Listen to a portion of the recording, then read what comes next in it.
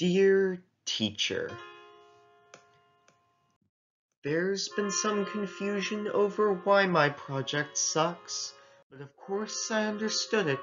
But of course I tried my hardest, but my computer just refused to respond. Yes, the time my computer takes to do simple things is unusually and exceedingly peculiar and altogether quite impossible to describe. Long.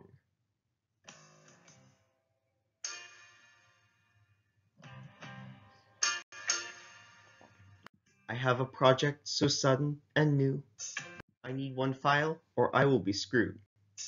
I click on download. I get an error. Oh darn computer, why can't you be fairer? Then I go away. Come back another day. Check.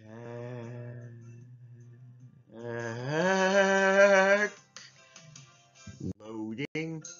1% complete and loading. I spam click refresh to loading, but I have to load it all. Every little trait, however small, makes my internet slow to a crawl. With the simple act of loading, there's inordinate frustration in net immobilization that goes for so long. Just because my internet's not fast means that in this course I'll come in last, and I will be loading this my whole life long. This computer, why can't it be good? I operate it all just like I should. It gets stuck on just one file. I've been waiting for a while. I give an inch, it takes a mile. Well, these things are sent to try. This will be here long after I've died. This loading bar that never will slide. Wait, it just updated. Luck is on my side. And it's still loading. I think my head is exploding.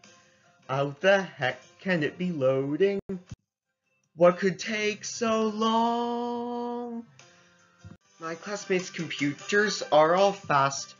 Why the heck am I stuck in the past? And I will be loading for forever, loading, failing while still loading this. My whole life long.